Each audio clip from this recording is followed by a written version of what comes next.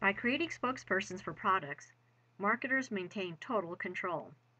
Not only that, but creative spokespersons can be product specific, whereas a celebrity spokesperson can shill for numerous products. However, it does take time and money to cultivate the creative spokesperson's personality. The Jolly Green Giant is the creative spokesperson for Green Giant products.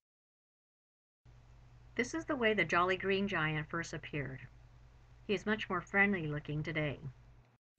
Yes, it's the Mickey Rooney Show, brought to you by the Jolly Green Giant, your best friend in peas and corn. Oh, hi, here's the Jolly Green Giant. You see on the label with golden corn and tender peas. The Jolly Green Giant will set up your table with golden corn and tender peas. The Jolly Green Giant is he. The Jolly Green Giant is he.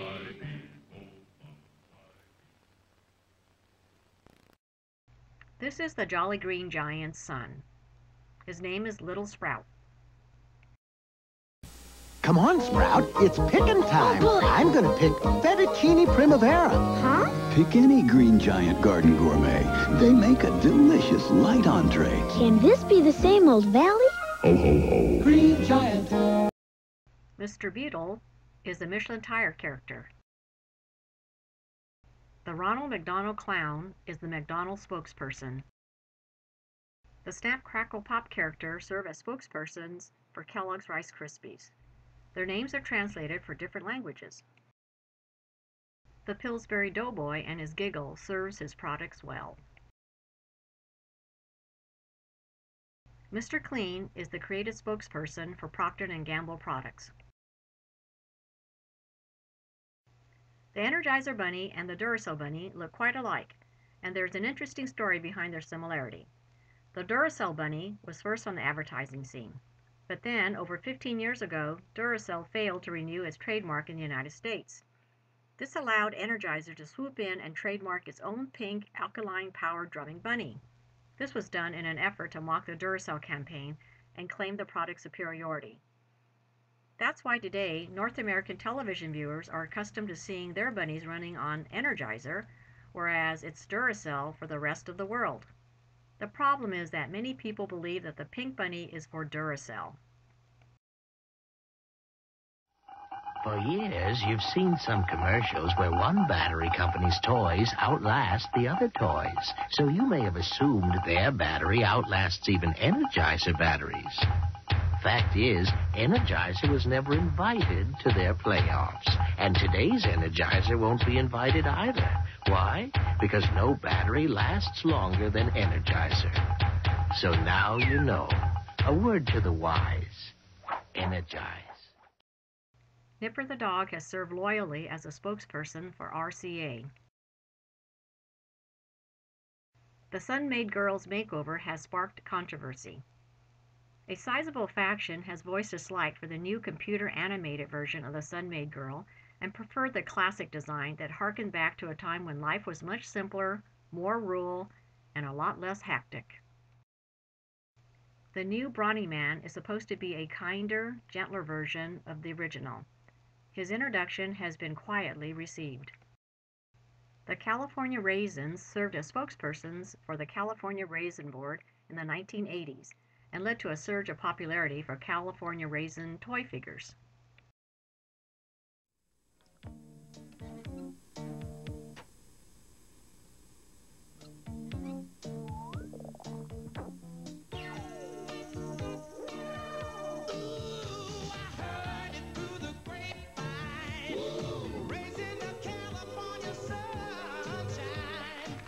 California raisins from the California vineyards. Don't you know that I heard it through the grapevine? Sounds better than what I got. Spokespersons can be real people who are not celebrities but just normal everyday people. Timex ran an interesting campaign that featured real people who, like its tagline, took a licking and kept on ticking.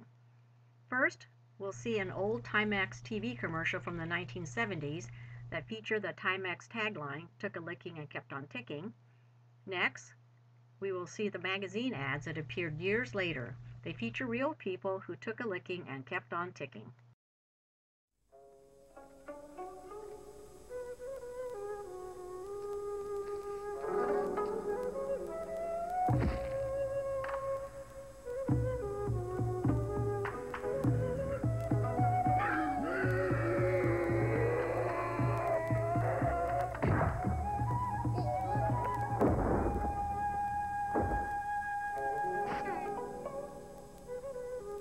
Timex, it takes a licking and keeps on ticking.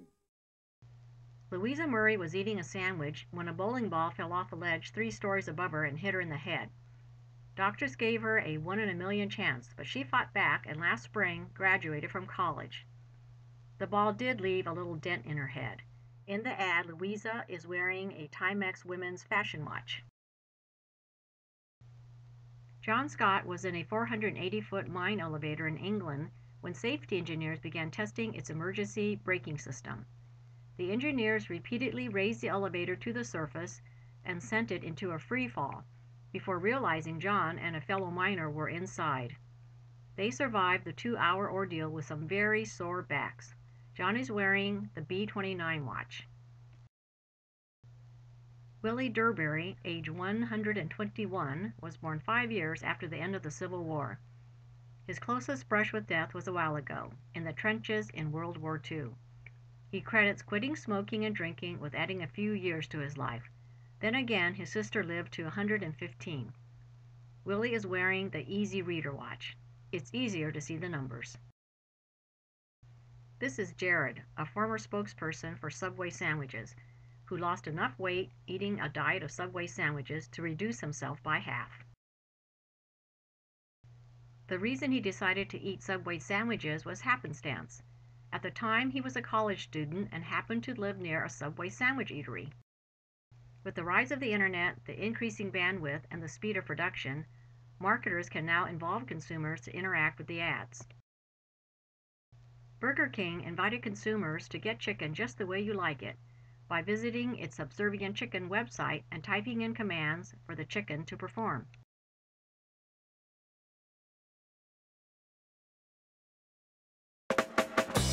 Ah, the chicken. Yeah, we're the people who built Subservient Chicken. But how did the most famous bird in the history of the internet come into being? Well, in 2004, Burger King and Crispin Porter asked us to help them launch the Tender Crisp Chicken Sandwich. The positioning was, chicken the way you like it. TV spots that nobody remembers today introduced the character of a guy in a chicken suit getting bossed around. We did the logical thing. We let people boss him for real. The site itself was incredibly simple. Type in what you want the chicken to do, and he does it. Want him to hula hoop? Make a sandwich? Do the hokey pokey? Just type it in.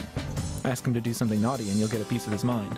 We built the site, shot and edited the video, and created an enormous database made up of thousands of commands. It took off like nothing else before or since. It received over 1 billion hits, making it probably the most successful marketing website ever. It won every award imaginable, including multiple Cannes Lions. And it sold chicken sandwiches, driving double-digit growth for the Tender Crisp. But beyond that, the chicken practically invented a whole new kind of marketing. It used to be called viral, but really it's just the idea that brands can connect with people without spending money on media, by creating something so engaging that people just have to share it. We had known since the dawn of the web that it was possible, but it took putting a guy in a chicken suit to prove it to the world.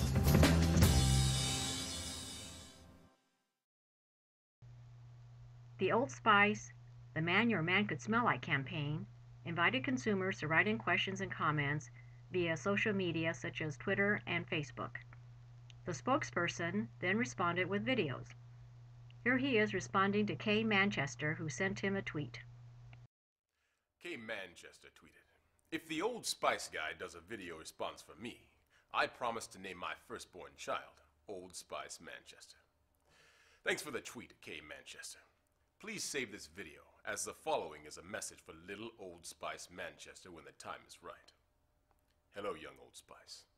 Although currently you are a boy or girl person, you will soon grow into a suave-filled, strong man filled with grit and determination toward living success achievement life. And as you mature over the course of many Earth rotations and make your way towards your predestined championship pinnacle existence, never forget your namesake. Because Old Spice is not just a product family to rub against your skin areas. It's a state of being and a way of life filled with handsome likability, successful dance moves, immense money gaining, and triumph. So go out there and win constantly, young Old Spice. You can't not, which means you always will.